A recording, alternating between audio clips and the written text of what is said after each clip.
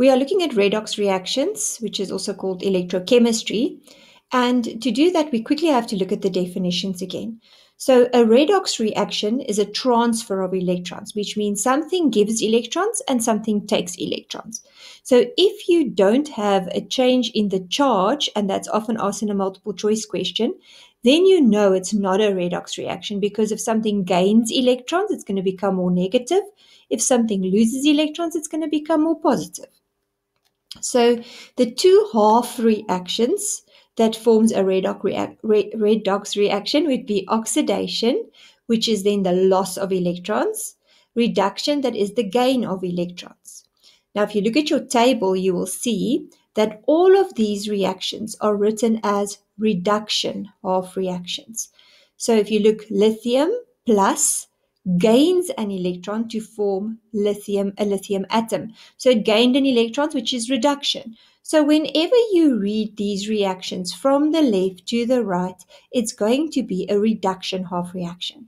If we do it the other way around, if we start anywhere here, we see that zinc, for instance, is going to form a zinc 2 plus ion, but it's going to also lose 2 electrons. So if you read it from this way, from the right to the left, then it's always going to be an oxidation half reaction. So those are our two half reactions that together gives us the redox reaction. Now, the oxidizing agent and the reducing agent, if something like zinc, in this case, zinc is giving off an electron. Now, if something else, so zinc is being oxidized, but for it to be oxidized, it needs something else to take up those electrons. And that something else will then be called the oxidizing agent. But if something takes up electrons, it is in itself being reduced.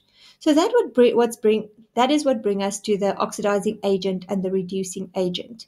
So the oxidizing agent accepts electrons. So that means it's gaining electrons. So if you look at our definition, oxidizing agent gains electrons, so the oxidizing agent is reduced.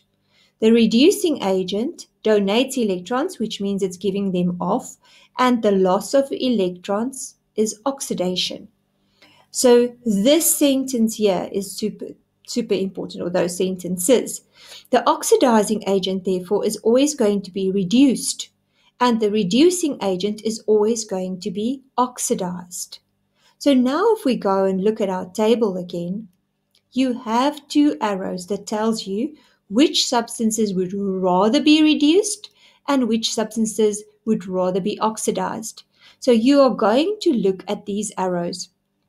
So if you look at the arrow pointing down, it tells you increasing oxidizing ability. So what you can actually do is say stronger oxidizing agent.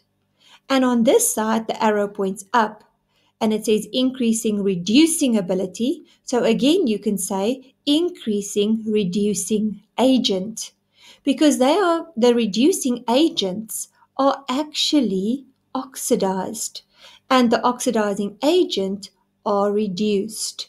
And the arrow tells us which ones would rather be reduced and which ones would rather be oxidized. So what I want you to do when you get your table, immediately when you get your information sheet, I want you to write here the stronger oxidizing agent. They already tell you oxidizing ability, so you're just changing the words a little bit. The stronger oxidizing agent will rather be, and I'm hoping that you can say it, reduced. And the stronger reducing agent would rather be oxidized. And in an explanation of why something will react rather than something else, you can always use these two sentences, because you're going to have to compare the oxidizing agent strength with of two substances, or the reducing agent strength of two substances.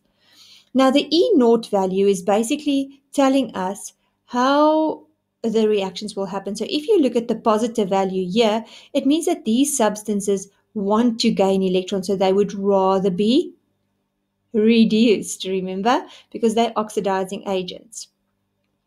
So now when you get a question, and everything, spontaneous reactions and non-spontaneous reactions, they're all based on what I'm going to tell you now. And if you follow this, you can get nothing wrong.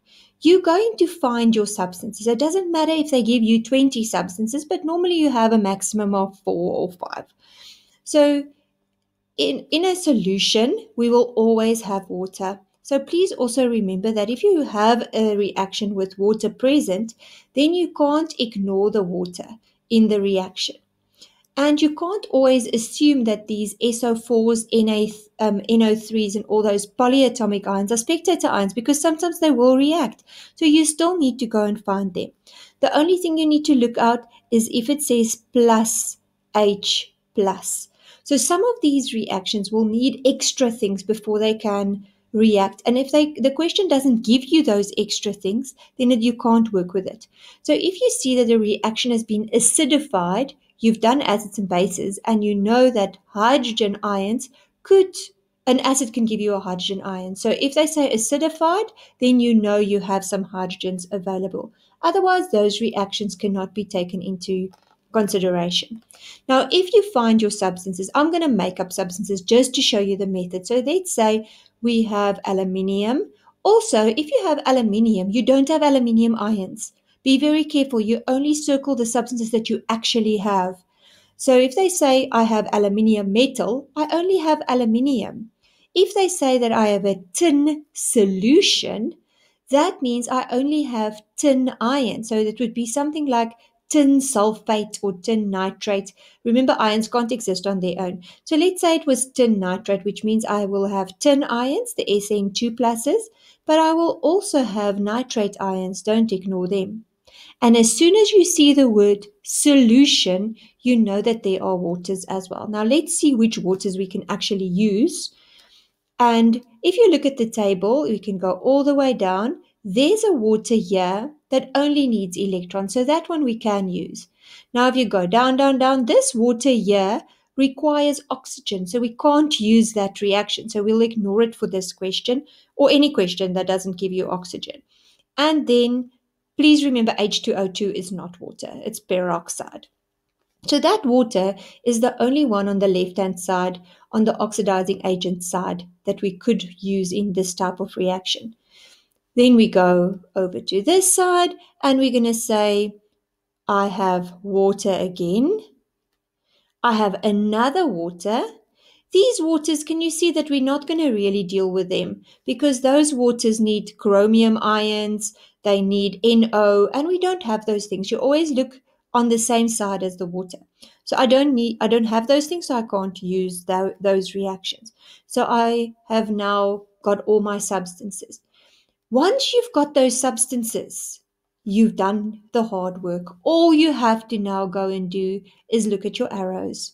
So you're going to say, I look at my arrow and the one that is the strongest reducing agent will rather be oxidized. Use your sentence. Stronger reducing agent rather be oxidized. So my oxidation half reaction is going to be the aluminium one because it's the highest in the table and it will be rather oxidized.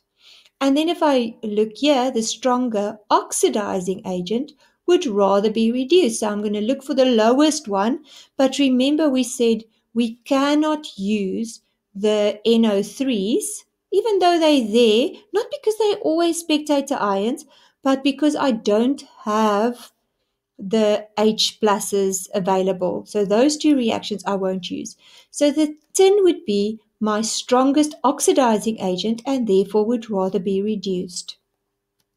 So here I would then write my reaction from the left to the right. So I will have Al that forms Al3 plus the 3 electrons. And I will have my reduction reaction, which is Sn2 plus 2 electrons forming Sn. And that's the basis of redox reactions. All that they would require now of you is to go and balance the electrons. I think this you all found easy. You would then say, oh, I need to make this 6, so therefore I'm going to times everything else by 3. I need to make this 6 as well, so I'm going to multiply everything by 2. And then you can write your net ionic equation. We call it an ionic equation because we write it in ionic form. So you can then write everything on the left-hand side. 2Al plus 3Sn. 2 plus will form 2Al 3 plus 3Sn. There are many of these examples in your notes and everything that we've done. So you need to understand the method. This works for spontaneous and non-spontaneous. But why? How do we now find whether something is spontaneous and when something is not spontaneous? So spontaneous reaction means you have something that would rather be oxidized, meaning it will give off electrons. So a strong reducing agent with a strong oxidizing agent, because for something to be able to give off electrons this way, something else must take up those electrons. So if you find two things on the table like this, and a quick way of seeing it, if you are in a multiple choice question, for instance, if you see a positive gradient, immediately you know it's a spontaneous reaction. So it will be chemical energy converted into electrical energy. If you end up with something here that would rather not be reduced and something here that would rather not be oxidized. So this one would rather go this way, remember, and this one wants to be this way. So this one wants to give off electrons, but it's going to give off electrons if something below will take up those electrons. This one wants to take up electrons, but it needs something at the top to give those electrons. So if we find it here, like the purple, I know this is becoming quite messy. Hope you're still following. And it's a negative gradient, then we know quickly that it is a non-spontaneous reaction. You can go and do it properly, and you can quickly go and work out the E naught value. The E naught value is the standard electrode potential, and these values are at standard temperature and pressure and concentration. Standard conditions means the temperature of 25 degrees Celsius, a concentration of 1 mole per cubic decimeter if it is a solution, and a pressure of 1 atmosphere if it is a gas. So if those conditions are true, then we can use these values, and we can just go and use the equation on your information sheet and say E cell is E cathode, which is my reduction half reaction. So in this case, for tin, it would have been minus 0.14, and for anode is my oxidation half reaction, so that would have been minus 1.66. So minus 0.14 minus 1.66 will give me a positive answer, which again shows me that it was a spontaneous reaction. So if you get a positive answer for your standard electrode potential of your cell, you know it is a spontaneous reaction. And if you get a negative answer, then you know it is a non-spontaneous reaction. Now, we're going to now in the next video look at spontaneous reactions in more detail. But if you follow these rules that we've just said for all the reactions, then you can never get your half reactions wrong. So remember step 1, write your oxidation and your reduction half reaction, and write your cell reaction, so that once you have that, the questions normally becomes easy. Just 2 definitions that we didn't look at. The electrolyte, we normally work in liquids because ions can only move in liquids. Ions cannot travel in wires. Please remember that. So ions move in solution. So when I have an ionic substance, it will split up into its ions, and you need to do that as soon as you get the question. We've practiced that a lot. And that is then dissociation. Dissociation is when you have an ionic substance and it splits up into its ions when you either melt it or dissolve it. So for liquids or aqueous, we will have an electrolyte because that liquid will be able to conduct electricity. And that's going to be the end of the first part.